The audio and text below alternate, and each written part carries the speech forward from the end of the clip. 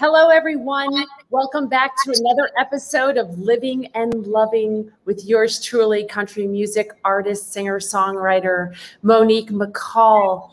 And I have an incredible guest for you today, a visionary in media who changed the media landscape forever, an executive from CBS, a founder and CEO of ESPN, if you recognize that name, and the CEO of Univision, along with the owner of BG Media, which specializes in the media space, a private equity group, a professor at the New School University in New York City, and a very, very proud father of 3 children. Please welcome with me here today, Mr. Bill Grimes. How are you? Thank you for that very, very nice introduction, Monique. I'm fine, and it's good to be with you. I'm so happy you could join me on Living and Loving. So how have you been out living and loving? You are Mr. Media. And what's going on in Bill Grimes' world these days? Well, in my world today, I have transitioned from my media management and executive work to writing stories of my complete 3 volumes, and with the intention of giving them, leaving them, giving them, which I have now done, to my children who didn't see enough of me when they were young and when I was busy.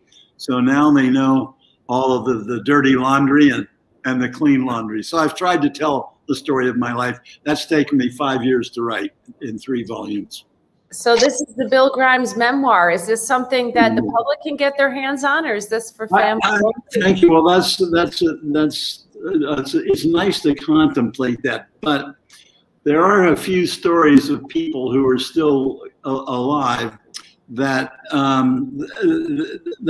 I'd prefer not to have them see. I mean, these are people I've done business with, which was almost all productive relationship, but there were a couple of stories of individuals that has deterred me from trying to market this commercially. I don't need to do that, but I have sent copies to my friends and of course the family. That was my target audience. What a beautiful way to leave your legacy for your family and friends. And what a legacy you have in the media world. I mean, you started off as an executive with CBS, and then you ended up the founder and CEO of ESPN. Now I have to correct you there, Monique. I was not the founder. I was hired by the company that bought ESPN from the 2 founders. So I wasn't the founder, but I came in and was the first president and was there for 8 years. Well, you got to love media, because I did my research, and of course, I guess somebody else made a mistake online. So my apologies for the inaccuracy. So it was a flattering inaccuracy, but I had to correct it. I want to be truthful. So, yeah. But the point I think is still the same. When I was there, ESPN's revenues were a little less than $2 million, and we were losing $15 million a year. So, like many startups and like many other cable networks at the time, but a lot of good things happened in the industry. The cable system owners continued to build new cable systems, increase the bandwidth, which enabled more content, more networks to be distributed and seen, and so the industry grew with help and intellect and expertise from many different people, including your father, who was an engineer at ESPN. He was a 65th employee of ESPN. Yeah, so again, the success of the cable industry, which at the time was technologically kind of amazing. Now, of course, we've got the internet, and we have streaming. So we kind of look at cable now as the old kid in town, where the new, but nonetheless, cable now enjoys good economics because of a broadband access through the cable companies, which I assume we're probably on Comcast now with this telecast of yours. And I know you have seen so many changes over time. What are some of the biggest changes you've seen in the span of your career in media? Well, I think one is just the tremendous increase in programming and content. There's cable began that with cable started with 12 channel cable systems, and now of course on your cable, our cable, all cable, where we can get up to 1,000 different video channels. So it's been the exponential increase in the number, I'd say in the quantity for sure, and the quality of the video content that we're seeing. And now, of course, we're doing something that couldn't have been done 10 years ago. You're in one location, I'm in another.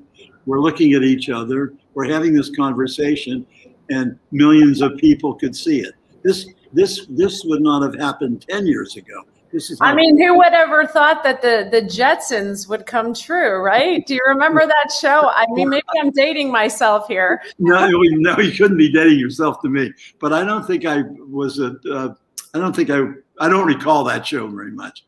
Okay, it was a cartoon about the future, and one of the things was that they would pick up the phone and they could see each other. Yeah, yes.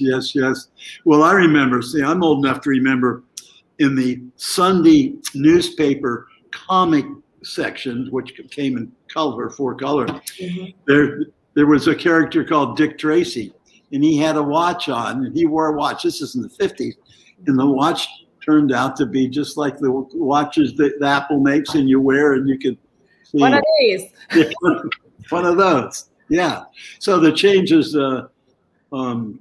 continue, and much of this could not have been anticipated 20 years ago. Certainly in the streaming and this ability to video communicate, I guess started with Zoom or whatever, but these are marvelous tools that I think are benefiting all societies and all nations. Even in Africa, we're seeing a lot more distribution of information and entertainment through satellite to dishes, and so there's all this. It's a very exciting time to be aware and alive.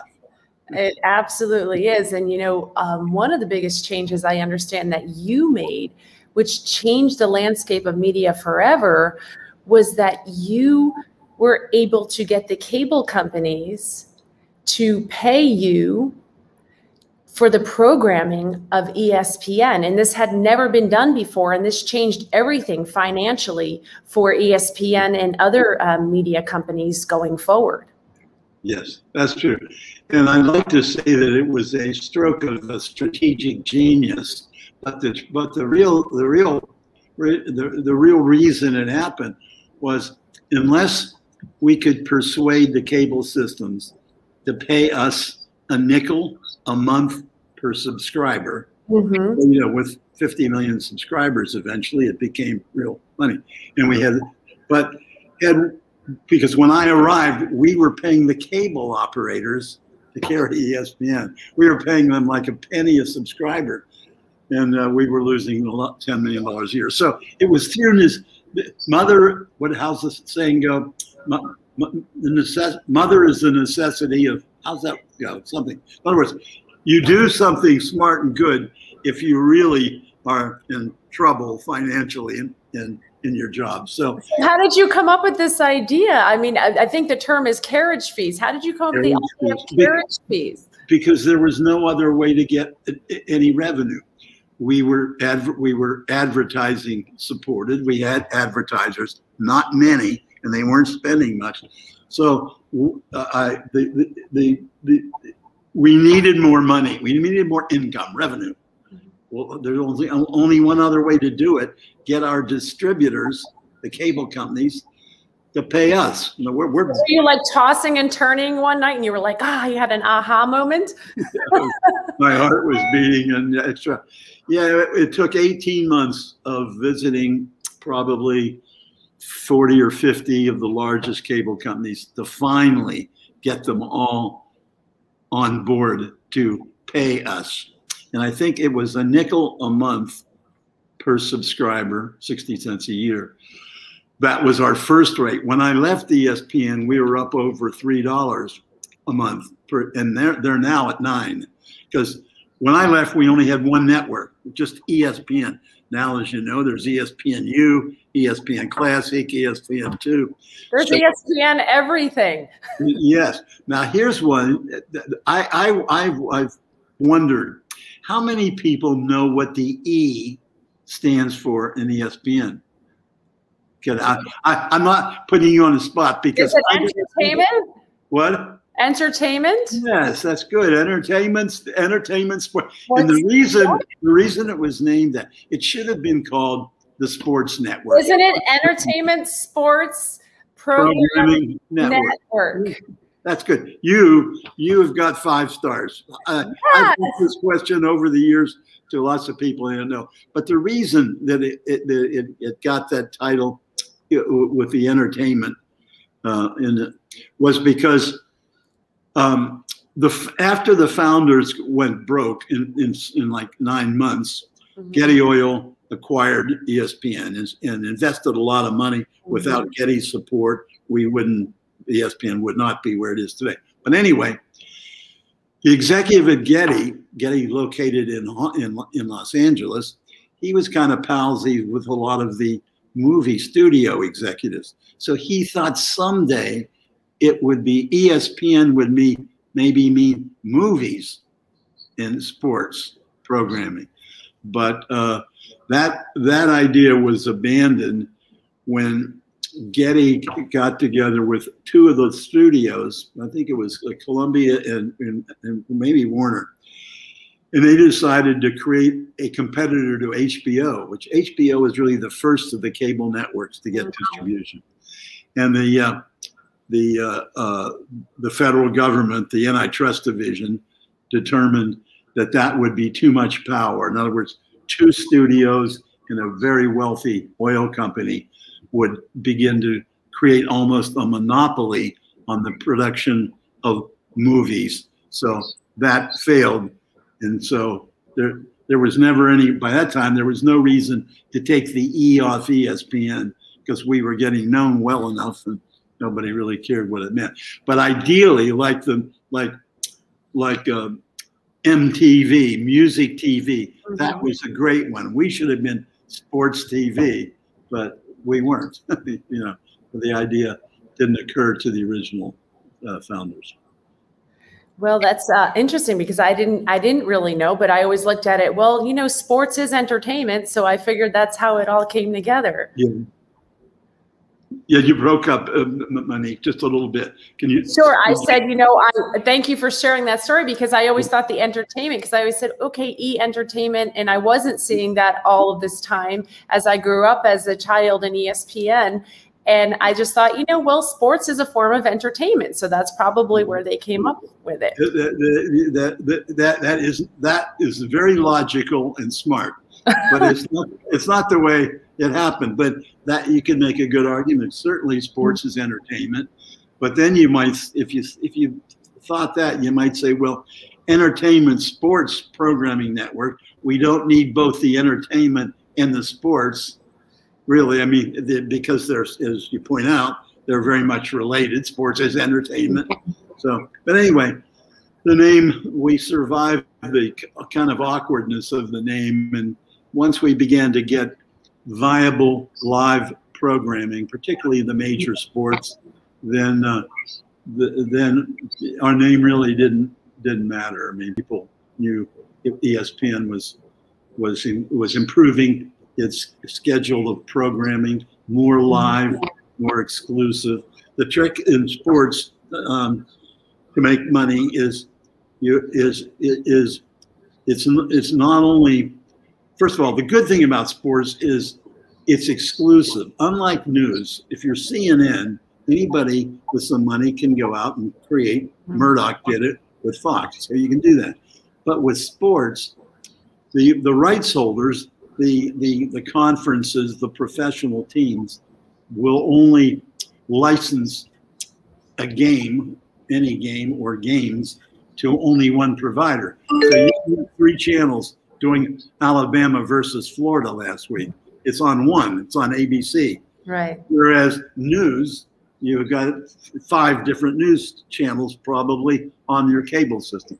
So the good thing about sports is the owners of the sports programming, the teams, the leagues, the conferences realize that the best value is to have their games televised on only one channel.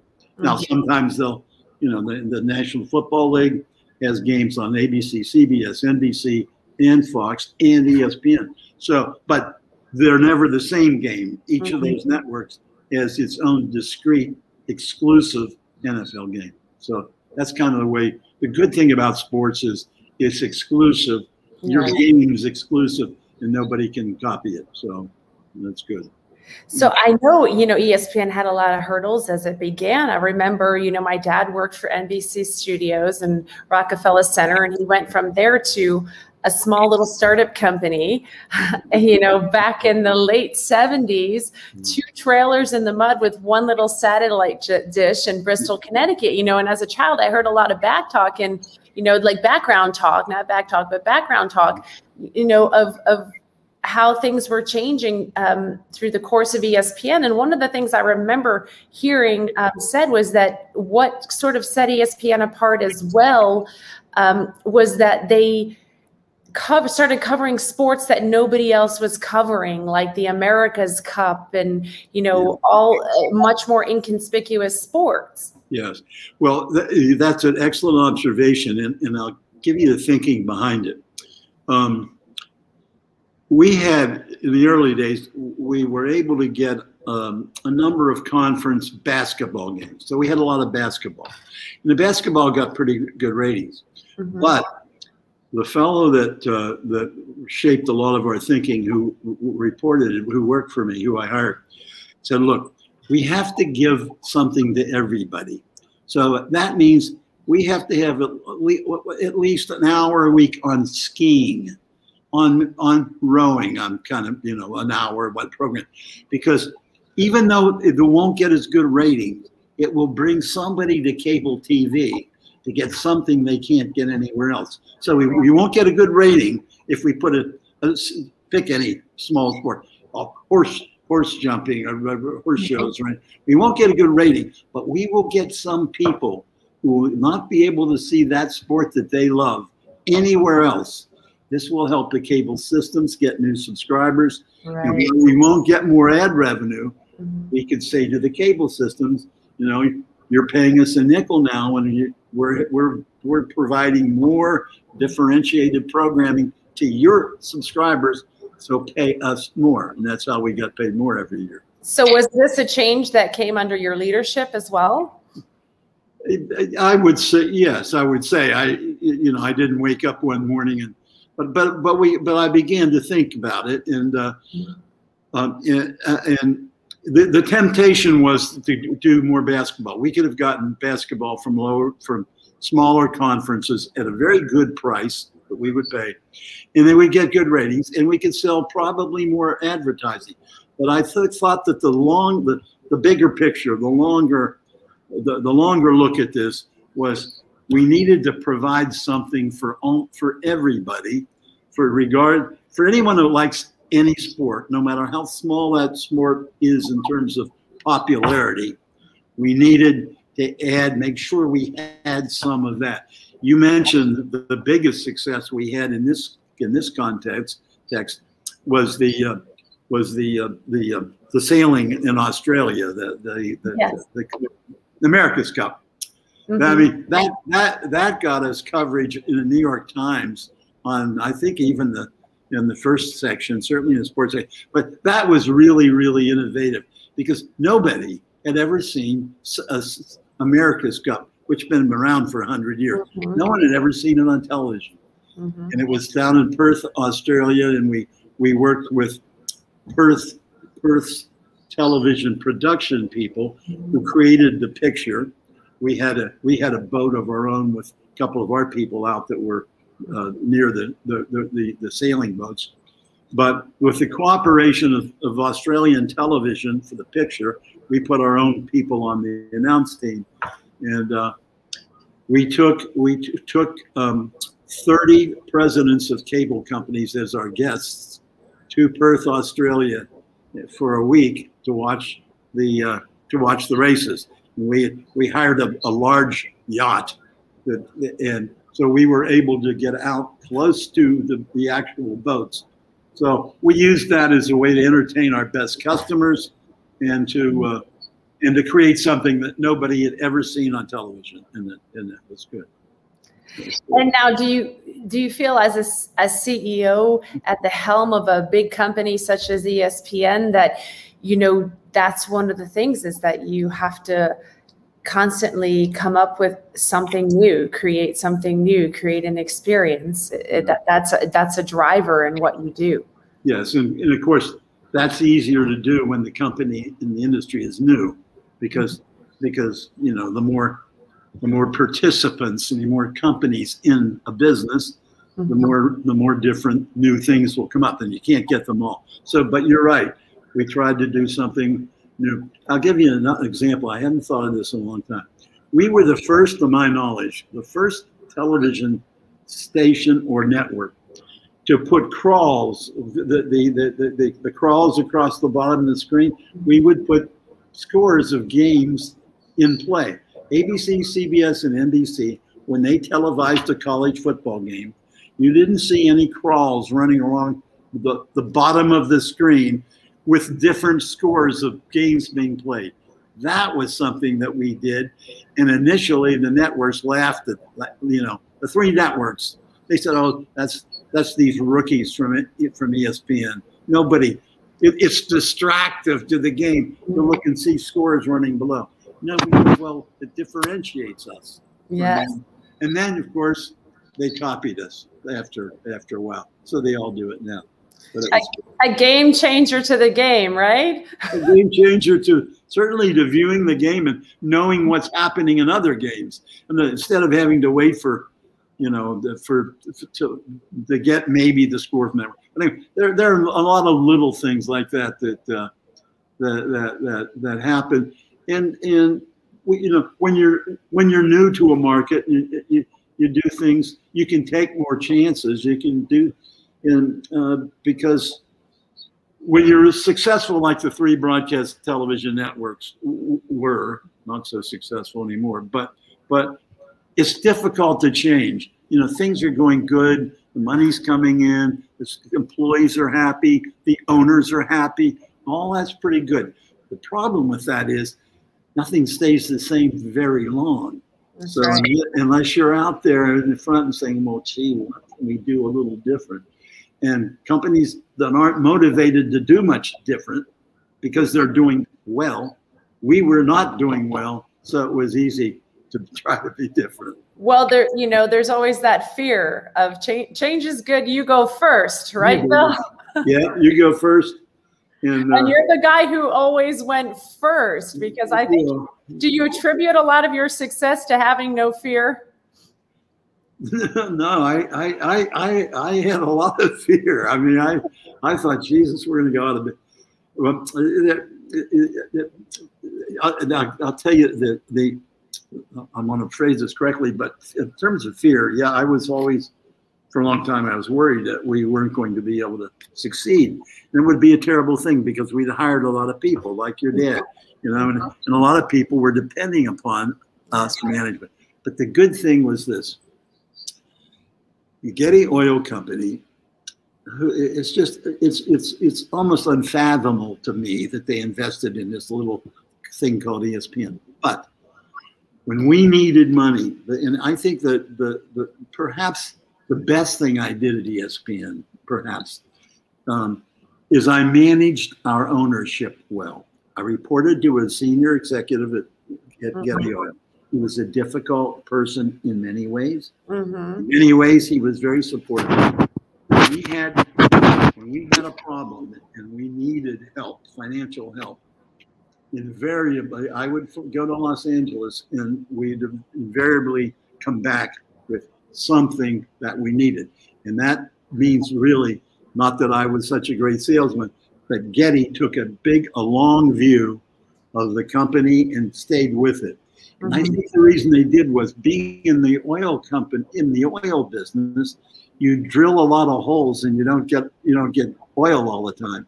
So they were kind of used to. They said, okay, we can withstand some failure, but after year 3, when we're still losing money, the pressure began to build on us, and that's when we were able to get the carriage fees that almost immediately offset the financial stress we were under.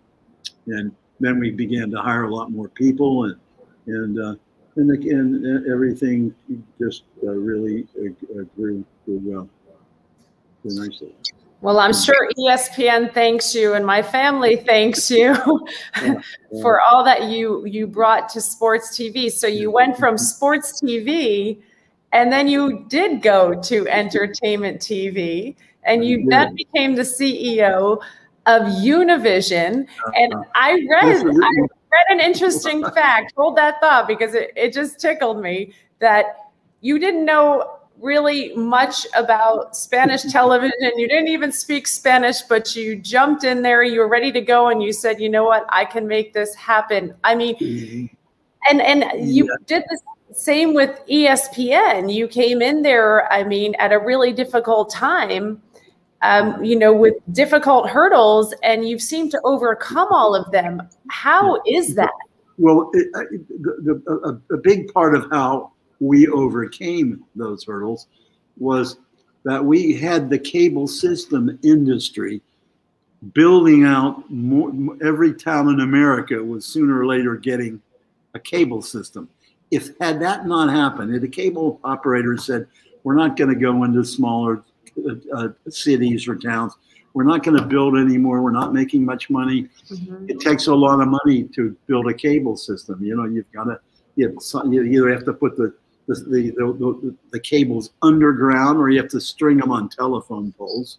And AT&T sued the cable operators because the suit was reversed because the phone companies wouldn't let the cable systems initially put the cable wire on their poles, because they said someday these wires that are delivering cable TV will also be able to deliver telephone calls, and we will have a competitor.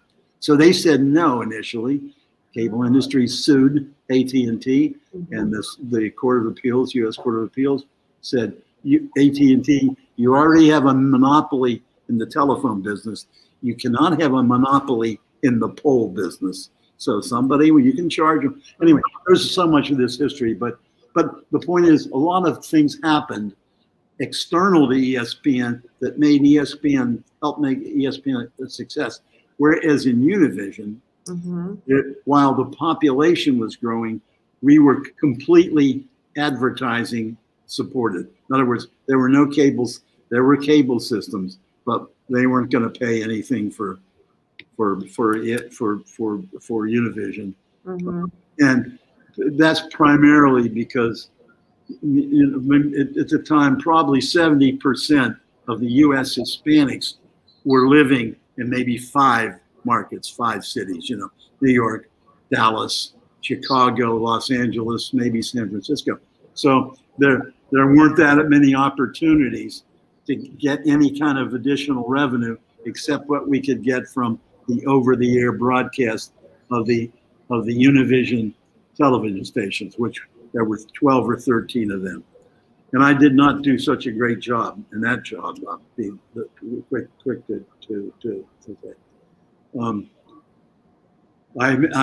I came to believe that if we had, well, when I got to Univision, almost all the programming was purchased from Televisa of Mexico. Mm-hmm. So that was all good because that was very, very inexpensive. But U.S. advertisers said, you know, this is just, you know, the demographics of those people watching repeats of Mexican television, since Mexican Americans, Hispanic Mexicans was the largest of the groups, Puerto Ricans, Cubans. But anyway, so advertisers said, we're not going to spend money in that junky program because it's only getting the poorest of the Hispanic people watching it. Mm-hmm. They've seen it. So what I did was I spent too much money on new programming. We hired a news staff. We had a terrific, we did a nightly news. All that cost more money than I thought we could bring in through additional ad revenue. Mm-hmm. It came too slow. After I left, and I did the economics, I did not do a good job of improving it. After I left, what I did, that programming then began to catch on, and more advertisers began to say, yeah, we're going to spend a little money in Spanish language television. And had I stayed there, in fact, they asked me to leave that job, and I couldn't have disagreed with them. Had I stayed there, I would have made a lot of money, but I didn't. I had to leave, and it was the right decision. Well, you win some, you lose some. Sure. Did you learn any Spanish while you were there? No más, not much. Look, I had 13 station managers, and the man who ran all of our programming reporting to me. All of them were Hispanic. All of them spoke perfect English, near perfect English. So, you know, I probably would have been more popular in my job had I taken courses at night and learned a little Spanish. But my job wasn't to, you know, my job was to, you know, do the finances and bring in advertising, and I did some of that, but not enough. So I give myself a C on that job. That's what we got, an A at ESPN, a C. An A and a C. So I'm a blended B. I'm a B manager. You know, they always say, you know, that it's those B and C students that end up really, you know, taking on the big challenges and taking on the leadership roles. So you're right where you're supposed to be, Bill. Yeah, that's true. Well, it's been a wonderful time and great people, and you know, the memories. As I mentioned, I spent a long time writing my memoirs, and in those memoirs, the chapter on ESPN is one of the longest, and there are, I think, a lot of wonderful anecdotes of, you know, of things that happen with different people that really made the experience much richer, you know, in a psychic way. It was very gratifying to see somebody do better in their job, or to promote somebody, or to all that stuff is important, because while I was motivated by money, I wasn't motivated as a lot of people are to make money, and I probably could have made more, but you know. So what motivated you?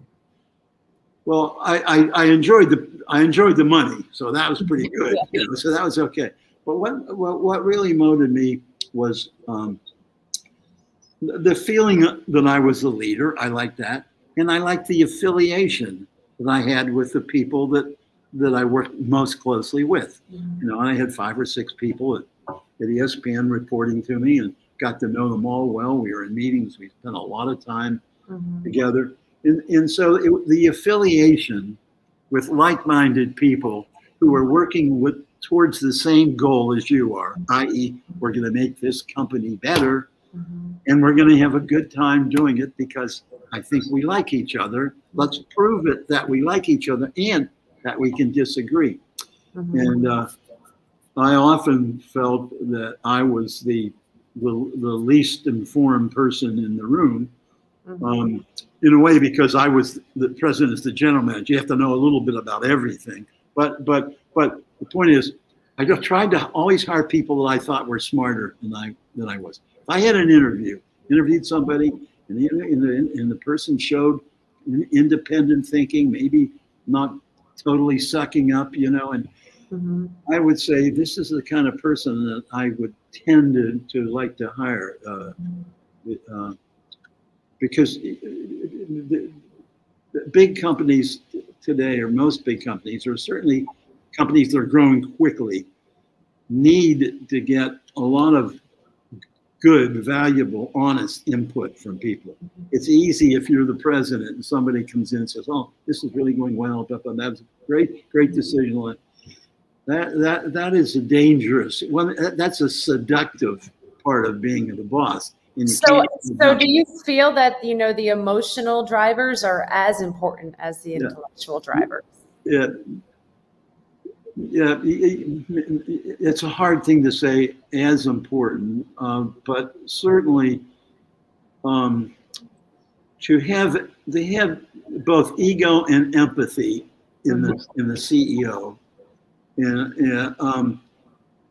is important, and so I would say those are on the more the emotional side rather than the strategic business side, but it certainly is important to have empathy and to be strong enough to fire people. And I had to do a lot of that at ESPN in the first couple of years. And I know a lot of people view the word ego as a negative term, but in the way you're speaking about it, there's a lot of positive that does go into ego, especially from a leadership perspective. Yeah, that's a very good observation, and I should clarify that. Yeah, by ego, I mean not the chest thumping that I'm the boss and I'm smart. Ego, to me, in the context that I mentioned, it means the ability to have enough belief in yourself to make a hard decision, which likely is not unanimously agreed upon by the people in the company. So that's what I mean about ego. You need to be able to be strong enough to go against the tide, even of your own people occasionally. And I had good people. So that's what I mean. Not like, oh, good, I'm Mr. President. No.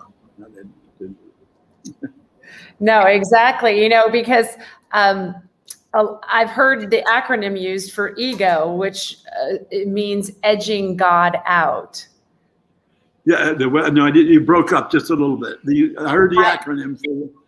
I've heard other leaders use the acronym of ego as edging God out. So that's why I said, you know, sometimes it can come across as a negative thing, but the way that you're saying it is you've got to have the strength to go against the tide, which is very, very different. Yeah, and if you've got really good people and things are going well, you don't go against the tide often. The only time we had a serious dispute was the fellow that I had hired, who came up with a lot of our strategy. We were discussing, the reality was we had to go to the cable operators and ask them for money, had to do it. His belief, that he was from McKinsey and he was an MBA and he was really smart. His belief, his point was, Bill, let's wait 6 more months. We will have some new programming. Our argument to the cable operators for money will be strengthened because we'll be better.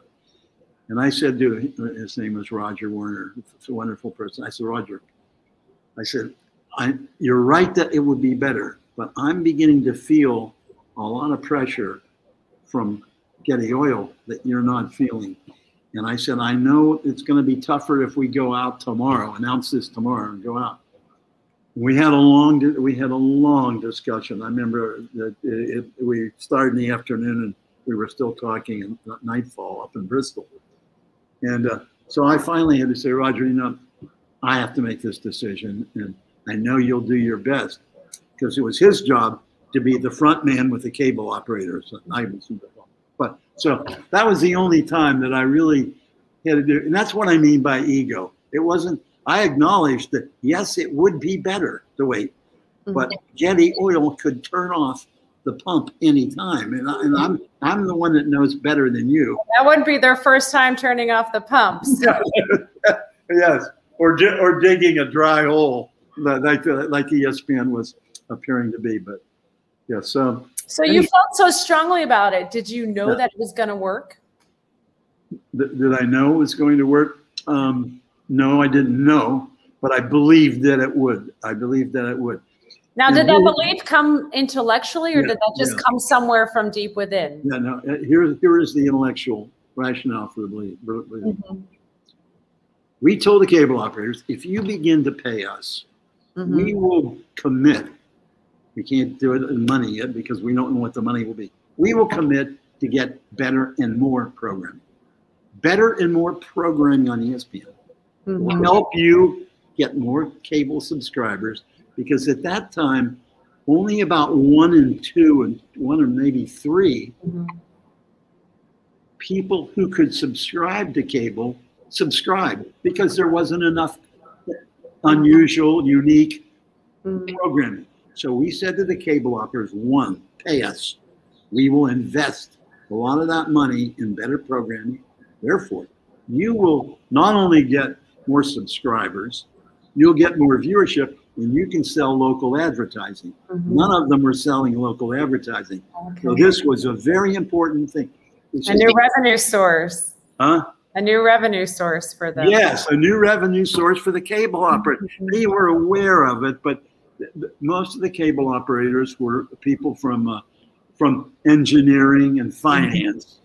And so they knew there was something out there called advertising, but advertising was for radio and TV, blah, blah, blah. But we said to them, no, you can do it. And then we would get the estimated revenues in every TV market. So if we went to a cable system in Chicago, New York, anywhere, we would go in and say, you got to get into selling local advertising.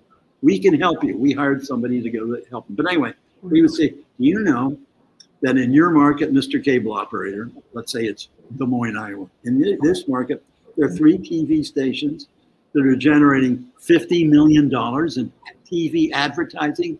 You're getting none of that. What if you get 1% of that? Because you can sell commercials within ESPN, CNN, MTV. You've got the world right there in your hands. You've got to hire advertising people, and they began to do that. So that was part of the intellectual. Pay us. This is your return on paying us. You're going to do really well. And we believed it, and we convinced the cable system owners, and it obviously worked. So it took a lot of strength and conviction in your beliefs. It took a lot of that, because the first couple of calls that we made the cable companies to give them the happy news that we're not going to pay them a penny a subscriber anymore, but you're going to pay us a nickel. That's what we want. So there were a lot of you found a way to give back. You found a give back for them, which is always important in a transaction. We were trying to say, this will be profitable for you to pay us. You'll make more money. But the first call I made was to the president of Time Warner Cable in New York. So he listened to this pitch. He said, I'll tell you, Grimes. I said, I don't know you, but I'm speaking for Time Warner Cable, which was maybe the 3rd or 4th largest one. He says, look at me. We will never pay you a penny. You started your business on advertising. You didn't start it to come to us and beg for money. You've got a very wealthy owner called Getty Oil. We will never pay you a penny. And he took his finger and he pointed his finger at me in a nice way.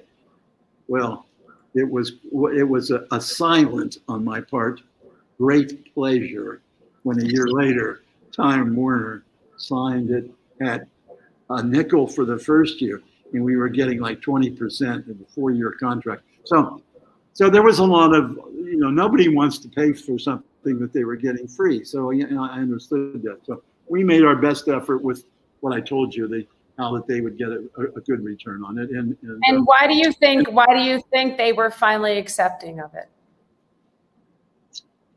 Well, I'll tell you, I thought about that a lot, and there are a couple of reasons, and it's a really very important question in thinking about the business. One, there were a number of CEOs of large cable companies who had pretty good foresight. Two, CBS had started a cable channel about a year and a half ago with a lot of fanfare. It's going to be kind of like HBO. It's going to kind of be like CBS. And after like 13 months, CBS called it quits, canceled the network, the cable network it started. The cable industry stocks, the public company stocks, all lost about 5 to 10% of their value the same day. Because what Wall Street looked at was, well, if CBS can't make money selling their programming to cable TV, then no one's going to make any money, and this business is good. So because of that, I think the cable companies took another thought about us and said, you know, ESPN may not be really great now, but if they go out of business, and I would sometimes say, you know, I report to Getty. Getty's got a lot of money. You're right, but they've already dumped 50 million into this thing called ESPN, and they don't. Their patience is not ever enduring. So that also helped. That the fact that CBS, with all this, I mean, you undoubtedly you were too young to remember, but CBS announced, we are going into the cable. We're going to create the greatest cable network. It's going to be like better than HBO, blah, blah. And all the cable operators said, oh, yes, good CBS. CBS didn't ask for any money from the cable operators, but they all did. And then after just 13 months, CBS announced one day, boom, closing up, no more cable, no more, I forget what it was called even, like CBS, I forget. But that shook the stock markets, and most of the cable operators, more and more of the big cable companies, or virtually now all of them, were public companies. So their stock was being traded. CBS, a program supplier, is gone. ESPN's not doing very good. Turner is in debt, borrowing money to buy the studio and to buy MGM. So he's about broke. Well, the cable companies can't do much if they don't have any programming. So that's for sure. So I guess them giving back as well is important, and I think giving back in general in business and in life is important. So how important is giving back to you? I'm sure you were involved in giving back so much in charitable ways as well throughout your career. Well, are you talking about corporate charitable? I'm even talking personally. I mean, what moves you? What drives you to give back? Work is fun if you like what you're doing, and I liked what I was doing. And as you undoubtedly know, in your career, the very diverse career of writing and singing, entertaining, the more you do it, usually you get better. So as you get better, it becomes even more fun, doesn't it? Don't you think? Absolutely. And the harder you work, the luckier you get, right? The harder you work, the luckier you get. That is for sure. Which organizations have you been involved with in giving back? Oh, gee, well, after Univision, I had one more corporate job, and then I took about three years where I sat on boards of startup companies. Very few did really well, but a couple did. And I was lucky enough to have a little money to invest in companies like TJ's, and that was a lot. So, but what I did mostly was I was kind of a selective consultant who at one time I was on maybe 4 or 5 boards of mostly startup companies, and so that was fun, and that provided, a nice living, and I felt that I was contributing to the people with something I had learned that they had not yet learned. That was part of my. You mentioned I've taught a class in New York for 10 years in media economics. So being able to give back to help people that are starting, and sharing the knowledge. yeah, well, we tried that, but you know, maybe it'll work for you. Times have changed, but that was good. That was fun giving back. If giving back should be really fun because you're doing something for someone else. You know? Absolutely, and that's what we're here to do. That's what we're here to do, and I just hope we can do a little better than we've been doing in our country, in our world of late. I absolutely agree, because we're here to live and love, hence the title of the show. Living and loving. I like that. Yeah. And I have a couple more questions for you before I let you go. You have been a visionary. You predicted the change in the newspaper industry 12 years before it happened. And there's so much change happening in the world now. Can you predict what's going to happen in the media industry going forward? Well, first of all, when I think media, I think content, and there's two different kinds of content. There's information and entertainment. Information being more news and information. And so I think now that I don't see any decrease in this tremendous increase in content, both entertainment and information, depending on how you want to. So the challenge, I think, is going to be, how are these companies going to continue to fund new, unique, exclusive, attractive programming, content, information, with more and more and more companies sharing in the revenues?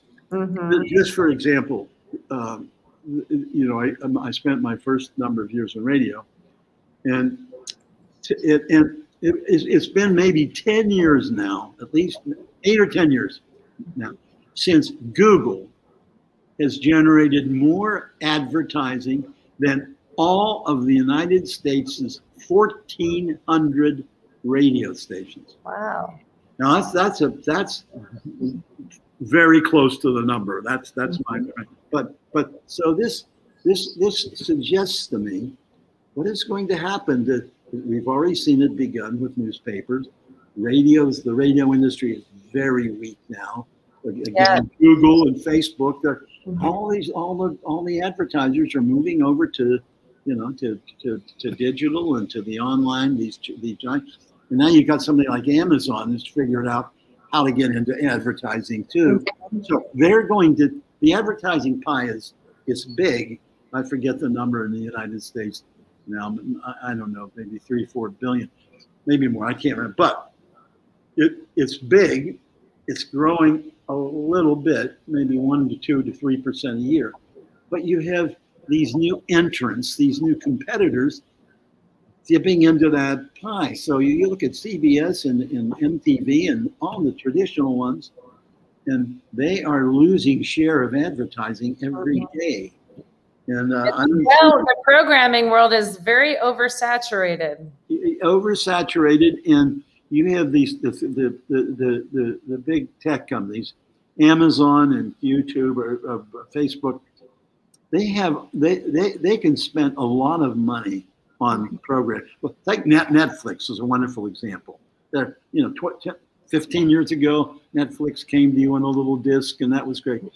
Now Netflix and Amazon are spending more money on original movies and series than the 3 television networks combined now, just already. So imagine what the impact is. That is the impact on traditional media, including television, broadcast television, is going to be negative. I just see more consolidations. Like I think we'll see CBS and NBC merge together. I think the government will let it, because now all the money, the ad money's not going in their pockets so much. So I think we're going to see all kinds of changes like that, new ownership, but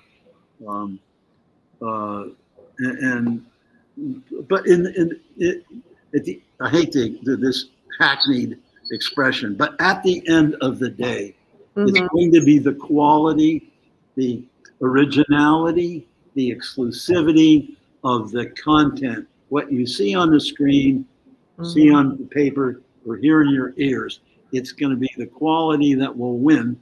The trick is to make good quality stuff, information, entertainment, programming is costing more and more and more. In part because you've got 3 or 4 wealthy companies out there who just say, you know, okay, CBS paid $3 million for an hour of programming. Well, Amazon said, we could do that stuff. We can do it better. We'll pay $5.